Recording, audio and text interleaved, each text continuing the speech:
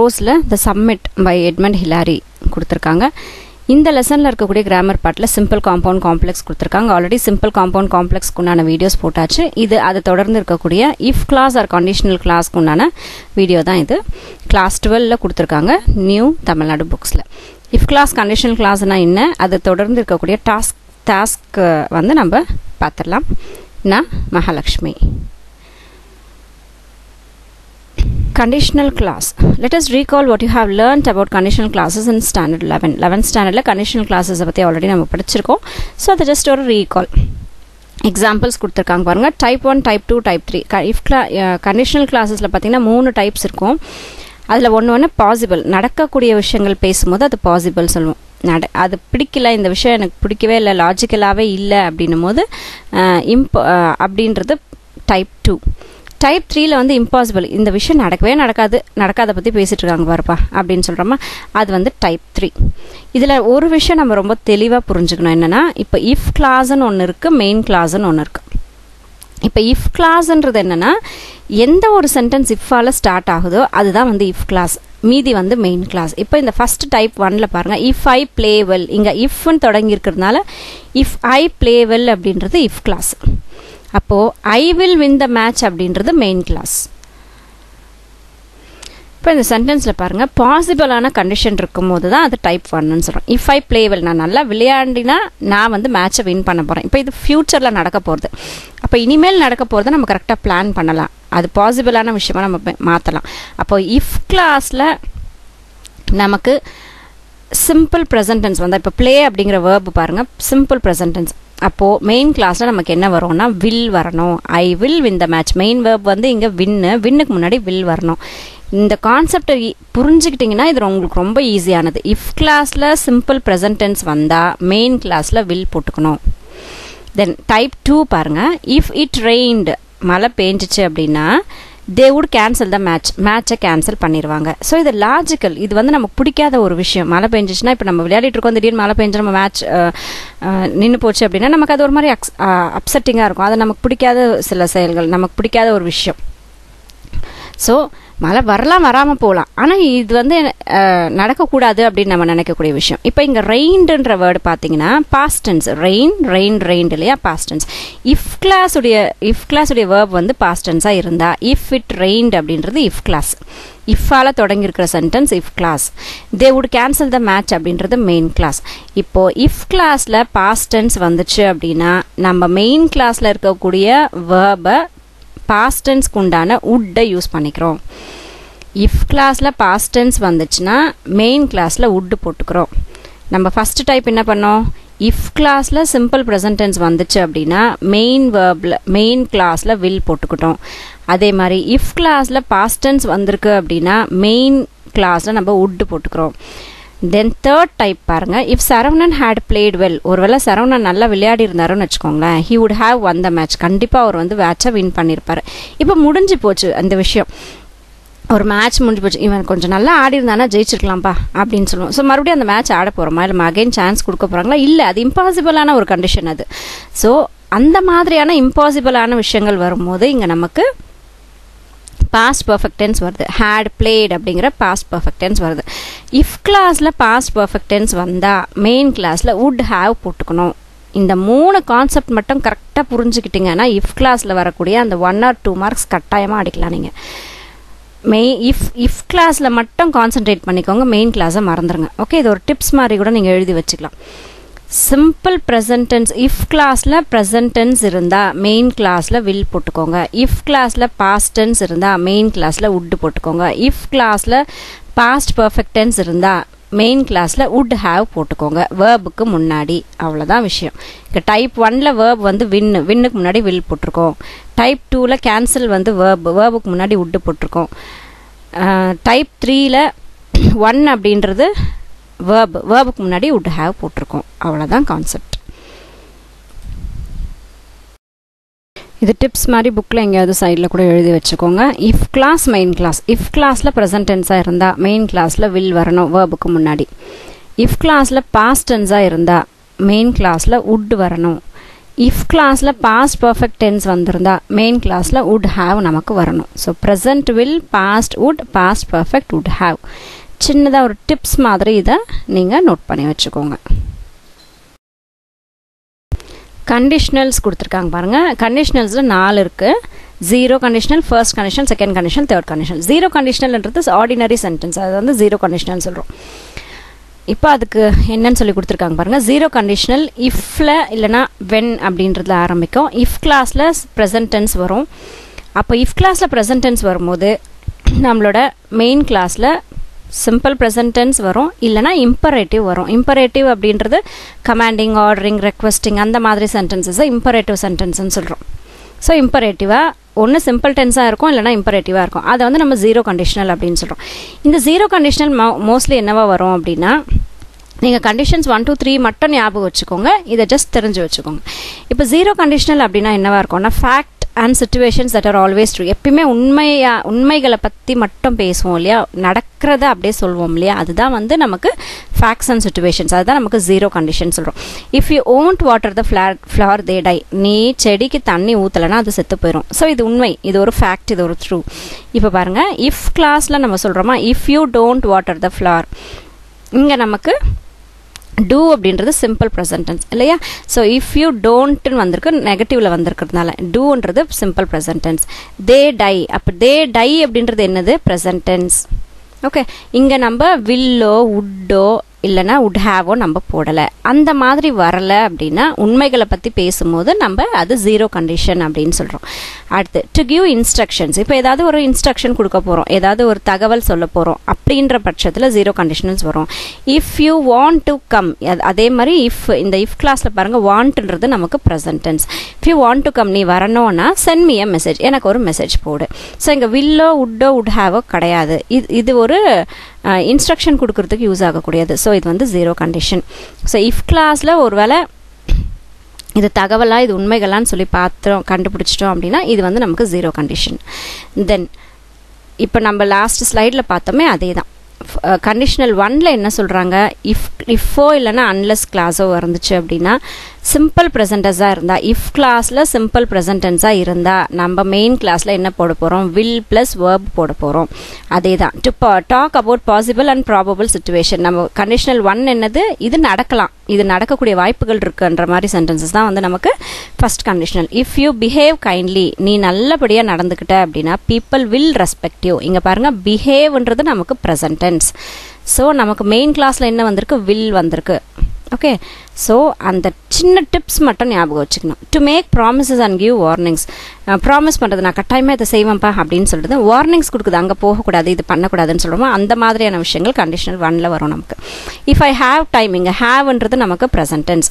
இங்கே ஹாவ்ன்ற verb present டென்ஸில் வந்திருக்கிறதுனால main waybill நம்ம என்ன, மெயின் கிளாஸில் என்ன போட்டிருக்கோம் பாருங்கள், வில் போட்டிருக்கோம். If I have time I will visit you soon. Then second condition, if plus symbol past tense. If கிளாஸில் பாஸ்ட் டென்ஸ் வந்திருந்தா மெயின் கிளாஸில் என்ன வரணும், would வரணும், வேர்புக்கு முன்னாடி would வரணும். So would plus infinitive. To talk about imaginary, unreal R impossible situation. இந்த situation நடக்கவே நடக்காது, ஜஸ்ட் கற்பனை மட்டுமே அப்படின்றது தான் second condition. If I where rich I would by a mansion by the சீ. ஒரு நான் ரொம்ப பணக்காரனாக இருந்தேன்னு வச்சுக்கோயேன், கடலுக்கு பக்கத்தில் ஒரு பெரிய மேன்ஷன் வாங்கியிருப்பேன்ப்பா அப்படின்னு சொல்கிறோம். அப்போது இந்த இஃப் கிளாஸில் என்ன வந்திருக்கு பாருங்கள், வேர் வந்திருக்குது. வாஸ் அப்படிங்கிற ஆக்ஸிலரி வேர்புடைய பாஸ்டன்ஸ் தான் வேர். ஸோ இஃப் கிளாஸில் வேர் அப்படிங்கிற பாஸ்டன்ஸ் வந்திருக்கிறதுனால நமக்கு மெயின் கிளாஸில் நம்ம என்ன போட்டிருக்கோம், would போட்டிருக்கோம். வேர்புக்கு முன்னாடி, இங்கே பைன்றது வேர்பு, வேர்புக்கு முன்னாடி என்ன போட்டிருக்கோம், would போட்டிருக்கோம். So if I where rich I would by a mansion by the sea. And if I found a ring I won't keep it. எனக்கு ஒரு வேளை ரிங் கிடச்சதுன்னு வச்சுக்கேன், நான் அதை வச்சுக்கவே மாட்டேன்ப்பா எனக்கு அப்படின்னு சொல்கிறோம். ஸோ இங்கே ஃபவுண்டுன்றது ஃபைண்ட் அப்படிங்கிற வேர்புடைய பாஸ்ட் டென்ஸ். ஸோ இஃப் கிளாஸில் பாஸ்ட் டென்ஸ் வந்திருக்கு, அப்போ டக்குன்னு நம்ம மைண்டுக்கு என்ன வரணும், இஃப் கிளாஸில் பாஸ்ட் டென்ஸ் வந்திருக்கு, ஆட்டோமேட்டிக்காக நம்ம would போட்டுக்கணும். So I wouldn't keep it. இவ்வளோதான் விஷயம். இஃப் கிளாஸில் ப்ரெசண்ட்டாக வில் போட்டுக்கோங்க, இஃப் கிளாஸில் பாஸ்ட்டாக would போட்டுக்கோங்க. And third conditional, if plus past perfect. பர்ஃபெக்ட்னாவே have, has, had வந்துடணும். இங்கே பாஸ்ட்னும் போது ஹேட் கட்டாயமாக இருக்கணும். இப்போ இஃப் கிளாஸில் ஹேட் வந்திருக்கு அப்படின்னாவே ஆட்டோமேட்டிக்காக நம்மளுடைய மெயின் கிளாஸில் நம்ம would have போட்டுக்கலாம். To talk about things that didn't happen. இந்த மாதிரி ஒரு விஷயமே நடக்கவே நடக்காது அப்படிங்கிற விஷயங்களை பற்றி பேசும்போது நமக்கு அது தேர்ட் கண்டிஷனல் சொல்கிறோம்.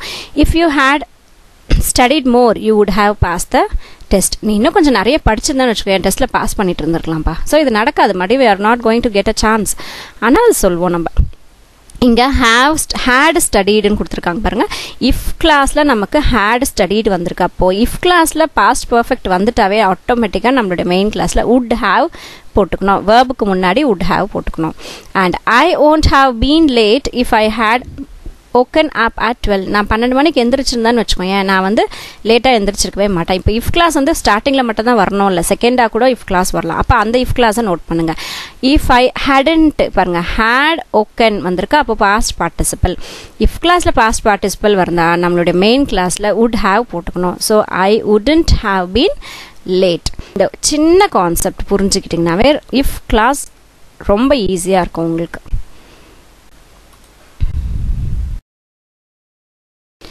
இஃப் கிளாஸ் உங்களுக்கு ஈஸியாக புரிஞ்சிருக்கு அப்படின்னா இந்த டாஸ்க்கை நீங்கள் ரொம்ப ஈஸியாக பண்ணிடலாம்.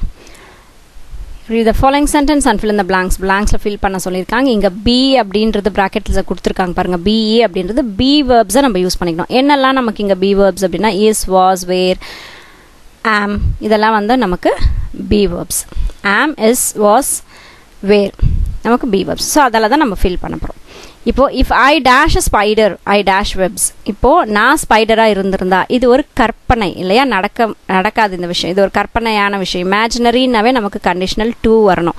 ஸோ நம்ம கண்டிஷன் 2 என்னது, பாஸ்ட் டென்ஸ். இஃப் கிளாஸில் பாஸ்ட் டென்ஸ் வந்தால் மெயின் கிளாஸில் would போட்டுக்கிறோம். அதை ஞாபகம் வச்சுக்கிட்டு என்ன பண்ண போகிறோம், இஃப் ஐ வேர், இங்கே பி வேர்ப்ஸில் வாஸுடைய பாஸ்ட் டென்ஸ் என்னது, வேர் தான் நம்ம யூஸ் பண்ண போகிறோம். பி வேர்ப்ஸில் இஸ், வாஸ், வேரில் நம்ம என்ன யூஸ் பண்ண போகிறோம்னா வேர் மட்டும்தான் நம்ம இஃப் கிளாஸ்க்கு யூஸ் பண்ண போகிறோம். If I where a spider I would we've webs. நான் ஸ்பைடராக இருந்திருந்தால் நானும் அந்த ஸ்பைடருடைய வெப்ஸை வந்து பண்ணியிருப்பேன் அப்படின்னு சொல்லுது. So it is imaginary. Conditional 2. If Raj dash a sculpture he dash beautiful idols. If Raj is a sculpture he will make beautiful idols. இங்கே இது பாசிபிளான விஷயம். ஒருவேளை இவர் ஸ்கல்ப்சராக இருந்தால், சிலை வடிக்கிறவராக இருந்தால் ரொம்ப அழகான சிலைகள் இவர் செய்வார். பாசிபிள் ஆகக்கூடிய ஒரு விஷயம். அதனால இது ப்ரெசன்ட் டென்ஸில் கொண்டு வந்துடுவோம். பி வேர்ப்ஸில் இருக்கக்கூடிய ப்ரெசன்ட் டென்ஸ் என்னென்னா இஸ் தான் நமக்கு ப்ரெசன்ட் டென்ஸ். இஃப் ராஜ், ஏன்னா ராஜ்ன்றது நமக்கு ப்ளூரல், சிங்குலராக சப்ஜெக்ட் சிங்குலராக இருக்கும்போது இஸ் வரணும், வாஸ் வரக்கூடாது. ஏன்னா சப்ஜெக்ட் வந்து நமக்கு ப்ளூரலாக இருந்தால் வாஸ் போட்டுக்கலாம். அப்போது if Raj is a sculpture, நமக்கு இஃப் கிளாஸில் ப்ரெசன்ட் டென்ஸ் இருக்கா, அப்போ ஆட்டோமேட்டிக்காக இங்கே என்ன வரணும், நமக்கு வில் வரணும், வேர்புக்கு முன்னாடி வில் வரணும். So he will make beautiful idols. Then third one, if Mary had an அம்ப்ரலா. இங்கே ஹேட் வந்திருக்கு பாருங்க. ஸோ இதை வச்சு நம்ம என்ன புரிஞ்சுக்கலாம், இது வந்து பாஸ்ட் பர்ஃபெக்ட் டென்ஸ். அப்போ ஆட்டோமேட்டிக்காக மெயின் கிளாஸில் என்ன வரணும், would வரணும். So if Mary had an அம்ப்ரலா she would lend it to me. அவன் எனக்கு கொடுத்துருப்பா, அம்ப்ரலா இருந்திருந்தா எனக்கு கொடுத்துருப்பா. தென் ரெக்ஸ் would have, அதே மாதிரி பாருங்கள், ரெக்ஸ் would have வந்துட்டு இருக்கு நமக்கு. அப்போ நமக்கு இஃப் கிளாஸில் என்ன வரணும், பாஸ்ட் பர்ஃபெக்ட் டென்ஸ் வரணும். Rex would have played with me if he had had time. இங்கே ஏன் 2 had வந்திருக்கு அப்படின்னா, நம்ம வந்து இஃப் கிளாஸில் பாஸ்ட் பர்ஃபெக்ட் டென்ஸாக இருக்கணும் அப்படின்னு சொல்லி பார்த்தோமா, அதனால் ஒரு ஹேடும், இன்னொரு ஹேட் பார்த்தீங்க அப்படின்னா ஆல்ரெடி நமக்கு அங்கே என்ன யூஸ் பண்ண சொல்லியிருக்காங்க, ஹேஸ் அப்படின்னு கொடுத்துருக்காங்களா, பர்ஃபெக்ட் டென்ஸ் கொடுத்துருக்காங்க. அதனால 2 ஹேட் நம்ம இங்கே யூஸ் பண்ணியிருக்கோம். அது கரெக்டு தான், தப்பு இல்லை. 2 ஹேட் வரணும். If he had time. If I where you, இங்கே வேர் அப்படின்னு வந்துட்டு இருக்கு பாருங்க. Condition number 2. இஃப் ஐ வேர் கற்பனை, இமேஜினரி. அப்போது நமக்கு பாஸ்ட் டென்ஸ், இஃப் கிளாஸில் பாஸ்ட் டென்ஸ் வந்துட்டு ஆட்டோமேட்டிக்காக மெயின் கிளாஸில் நமக்கு would வரணும். So if I where you I would accept this offer. So இது நீங்கள் இந்த மாதிரி சென்டென்ஸ் நீங்கள் ப்ராக்டிஸ் பண்ணிக்கிட்டே இருந்தீங்கன்னா உங்களுக்கு ரொம்ப ஈஸியாக இஃப் கிளாஸ் புரிஞ்சிடும்.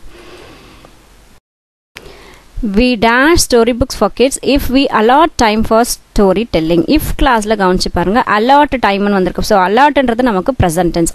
இஃப் கிளாஸில் ப்ரெசன்ட் டென்ஸ் வந்திருந்தா ஆட்டோமேட்டிக்காக நம்மளோட மெயின் கிளாஸில் வில் வரணும். அப்போ கண்ணை மூடிட்டு வில் செலக்ட் எடுத்து ஆன்சரில் போட்டுக்கலாம். We will select story books for kids. நாங்கள் ஸ்டோரி புக்ஸ் கிட்ஸ்க்காக செலக்ட் பண்ணுவோம். If we allot time for story telling, ஒருவேளை ஸ்டோரி டெல்லிங்க்கு டைம் கொடுத்தாங்க அப்படின்னா ஸ்டோரி புக்ஸை செலக்ட் பண்ணிடுவோம். Then next one, the education minister dash our school tomorrow if he goes by his way. இப்போ பாருங்க if class எடுக்கணும். நீங்க if and conditional கொடுத்துட்டாவே ஆட்டோமேட்டிக்கா நம்மளுடைய கான்சென்ட்ரேஷன் if class குள்ள போயிரணும். if he goes, இங்க goes அப்படிங்கற verb எடுத்துக்கிட்டீங்க அப்படினா அது வந்து present tense. if classல present tense இருந்தா main classல will வரணும். verbக்கு முன்னாடி will வரணும். அப்ப just close your eyes and put will visit. அவ்வளவுதான் answer. Then you will be rewarded by the wise if you dash for truth. இப்போ if classல dash கொடுத்துட்டாங்க. அப்ப நம்மளோட கான்சென்ட்ரேஷன் எங்க இருக்கணும்? மெயின் கிளாஸ்ல willல போகணும். அப்போ மெயின் கிளாஸ்ல will கொடுத்துருக்காங்க. அப்போ மெயின் கிளாஸ்ல will இருந்தா if classல என்னவா இருக்கணும்? present tense இருக்கணும். அப்போ if you stand அப்படிங்கிற verb உடைய present tense என்னது? standே தான். அப்போ if you stand for truth. if classல கொடுத்திருக்காங்களான்னு பாருங்க. if classல கொடுக்கலனா மெயின் கிளாஸ்ல என்ன கொடுத்திருக்காங்கன்றத பார்த்து அதை வச்சு நம்ம ஆன்சர் எழுதிக்கலாம். if my mother dash of my poor performance in the exam she will not allow me to watch a movie. இங்க will வந்துட்டு இருக்கு. மெயின் கிளாஸ்ல will வந்துட்டு இருக்கு. அப்ப if classல என்ன வரணும்?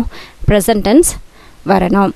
அப்ப no அப்படிங்கிற வார்த்தையுடைய present form என்னது? knows நமக்கு. if my mother knows of my poor performance in the exam she will not allow me to watch a movie. Main கிளாஸ்ல will வந்திருக்கிறதுனால if classல நமக்கு present tense வரணும். if I had won the lottery, hadன்ற perfect குண்டான past perfect குண்டான வார்த்தை அங்க வந்துட்டு இருக்கு பாருங்க. had wonன்றது past perfect tense. if classல past perfect tense இருந்தா ஆட்டோமேட்டிக்கா நம்மளோட மெயின் கிளாஸ்ல would have வந்துறணும். verbக்கு முன்னாடி would have சேர்த்து போட்டுக்கலாம். would have donated relief materials for the flood victims. so அந்த அப்படியே டிப்ஸ் மாதிரி தனியா எழுதி வச்சுக்கோங்க. if class if ன்னு போட்டுக்கோங்க, மெயின் ன்னு போட்டுக்கோங்க. if classல simple present tense will, simple past tense would, past perfect tense would have. இத வச்சே நீங்க மார்க்ஸ் எடுத்துடலாம். Thanks for watching my video.